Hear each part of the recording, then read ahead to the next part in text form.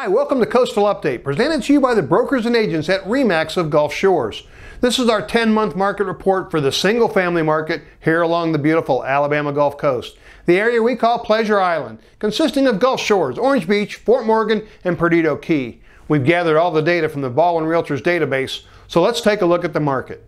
This chart shows inventory over the last 2 years. 2 years ago, we had nearly 500 condominiums on the market. 1 year ago, we had 255. Now it stands at 224, just a slight dip after we experienced 4 or 5 straight months of increase in inventory.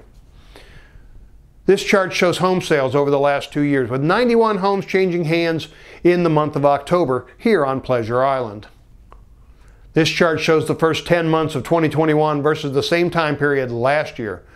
Total number of units sold approaching 1,100, and that's an 18% increase over last year.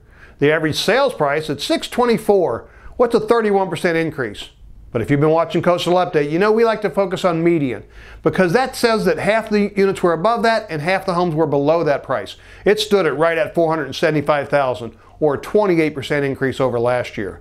Average dollars per square foot up 26% to nearly $300 per square foot.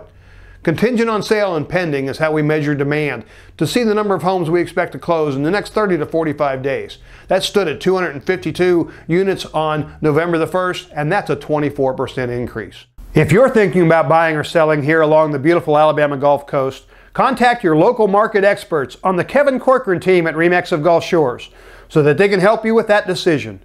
We make it our job to stay on top of the market so you can make the most informed decision possible. We hope you found this video informative, and we look forward to hearing from you. Tune in next month for another Coastal Update. Thanks for watching, and have a great day.